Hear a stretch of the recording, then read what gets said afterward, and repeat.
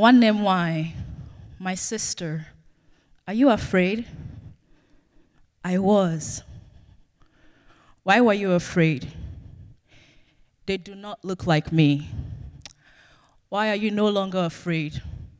The girls like me will see me.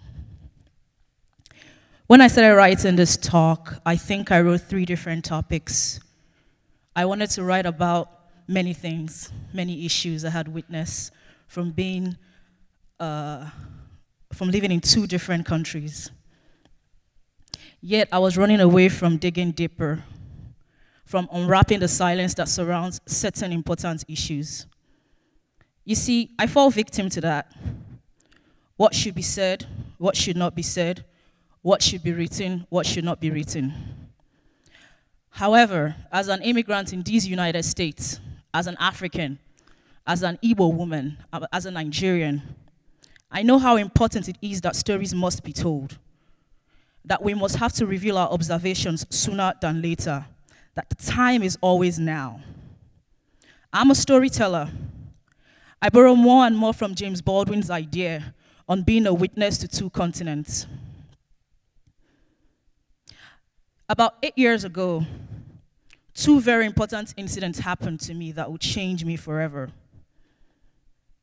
I began a very strong friendship with a former schoolmate of mine. It was through a poem called Yellow. It was a poem about how depressed but optimistic I still felt.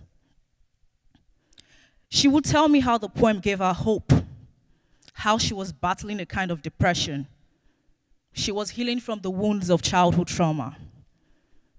The second important incident was one evening with 5 of my friends, all African women, when the issue of childhood abuse was brought up. All 4 out of 6 of the girls had been survivors of it.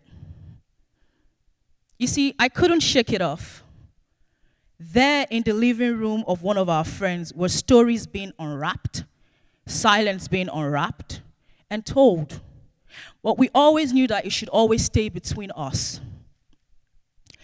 They told me stories of how they felt betrayed by family members after they had revealed their abuse to them.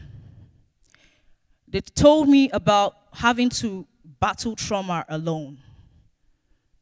But in all of these stories, it was the insistence on silence that terrified me the most. The idea of what women like me can and cannot say. It is the tradition of silence that insisted that what they had gone through was something to be ashamed of, something that devalues you, the survivor. Whenever we examine our society, we find time and time again that silence benefits no one. Instead, it continues a deadly cycle. It tells you that your emotions, your feelings, your depression is not real. It insists that if a narrative needs to be told, it should be one of survival. See, we have a way of doing things. We have a way of glorifying survival, but not the process of surviving. After all, my friends, these women should be grateful. They are in a country that gives them more rights as women. Or it tells you that you should be grateful you survived it, but don't tell it. Yet we forget that humans cannot carry such burden their entire lives without breaking down, without hurting themselves or others.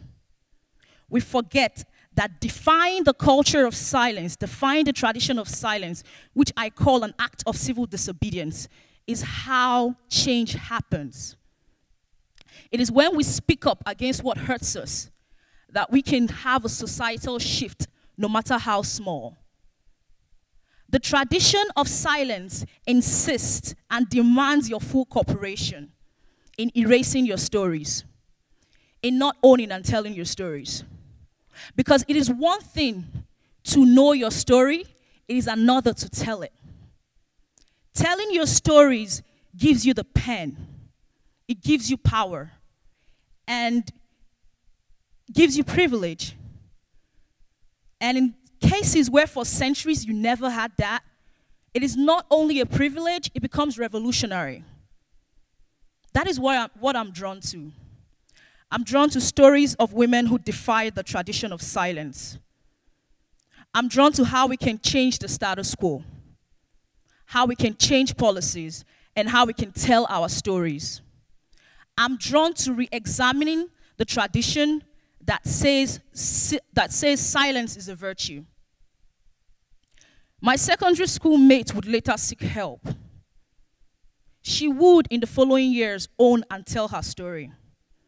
I'm encouraged by such power, because how can we keep telling stories of only strength and not weakness? It was in recognizing that the tradition of silence was hurting her that she found the strength to speak up, seek help, and tell her story of trying to survive depression. But there are three important things that make up the tradition of silence. One I call the 3 C's. They are culture, code, and cage. You see, the culture is what you're born into. The culture tells you that certain stories do not fit. It tells you that it tells us that if our narratives do not fit the status quo, that something is wrong with us. For instance, my schoolmate, I'll call Chinwe, was told her depression is not real. She was told her trauma is not real. She was told how ungrateful she was to be in one of the best schools in London and still feel empty. So it got worse for her. How dare a woman, how dare an African woman feel traumatized? The culture insists that silence, no matter how broken the survivor feels, is strength.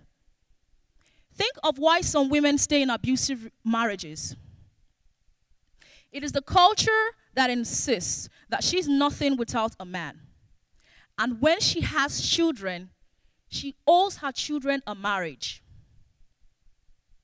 She is, no matter how broken, no matter how sad, will be blamed by society for failing to stay. So what would a woman without support, a woman without her own source of income, a woman in a society with little or no laws that protect her do? She stays in that abusive marriage. The culture of silence gives you a side eye when you complain. It says, look at you. Don't you know your mothers survived these wars? You must learn how to hide your wars in the morning. You must cover it up. Young woman, young man, do not shame us. Now, the culture creates code. The code is this: we must not speak about our pain. We must not break down. We are strong. The code creates superhumans. A pride in how much you can carry. Because if you dare break the code, then you're automatically seen as a failure. I think it's very funny, you know, how society thinks that softness is not part of strength. The culture of silence creates a code that masking your pain, denying your story, and not telling it is how it has always been and how it should be. The code will use tradition. It will compare you to others. It will shame you into not owning and telling your story of surviving. Both elements of culture and code create the cage. This is what the cage is. The cage is where all our untold stories go to die. All our different narratives, when they are not told, all they go to die. The cage is the final destination when the tradition of silence is not dismantled. We fear that when we open the cage, we are going to meet isolation. It is better to be quiet. It is better to honor the code than for you to open the cage or feel you have the power to tell your story or own your narrative. But I'm quite optimistic, you know? There are solutions to the 3 C's. We have to understand there are stories within stories, some more complex than the other. Stories many of our cultures deny happens. Stories that, when left untold, leaves us with a community, with a society without proper representation. When we tell people that they should be quiet because their stories do not fit what we know, we deny the importance of diverse narratives. When we deny the importance of hearing what others have survived, like when I sat with my friends years ago, we deny them the power to feel less alone. When I sat with my friends a few years ago, they felt less alone. When I connected with Chinwe, she felt less alone like I did. We should also seek to encourage people to tell their stories by listening with an open mind. If someone confides in you, telling you that they are depressed, do not brush it off and say it does not happen to people like us. Encourage them to tell their story. Sometimes listening is giving them power to own their story and break through the tradition of silence. Remember your vocabulary. You're not allowing or letting. You are encouraging them. Allow or let is placing power in your hands. You're not in charge of the story. You're not in charge of how they decide to tell it. Encourage, not allow. We should not tell others that their experiences, though different from ours, need not be told. In overcoming the tradition of silence, we must understand that it is not weakness to seek help. And we should encourage people to do that, to go and find help. Yes, we can suffer from depression. Yes, we can seek therapy. Yes, you can speak to a therapist. No, we must not break our backs carrying silence like a badge of honor. Remember, how we heal from pain is different as our lived experiences. It is important to understand normalizing pain is a tragic cycle that must end. Another solution is localizing the issue. For instance, in Zimbabwe, there are friendship benches in certain townships where women who have been taught to listen, healthcare advocates sit and listen to these women. These are people who have been told their problem isn't big enough. Women who are at a disadvantage, who carry pains and just need to be listened to. Now they can sit and understand their pain is valid. This is how change happens. Their stories are just as important for them to own it and to tell it, for power to be given back to the survivor.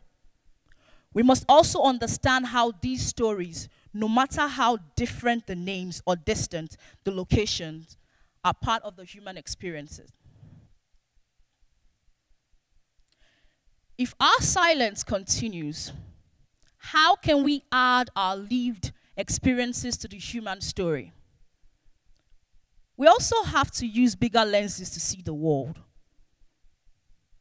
More importantly, as people with a story, as people with a pen, we must tell it because we are witnesses to it all. And this is my form of civil disobedience.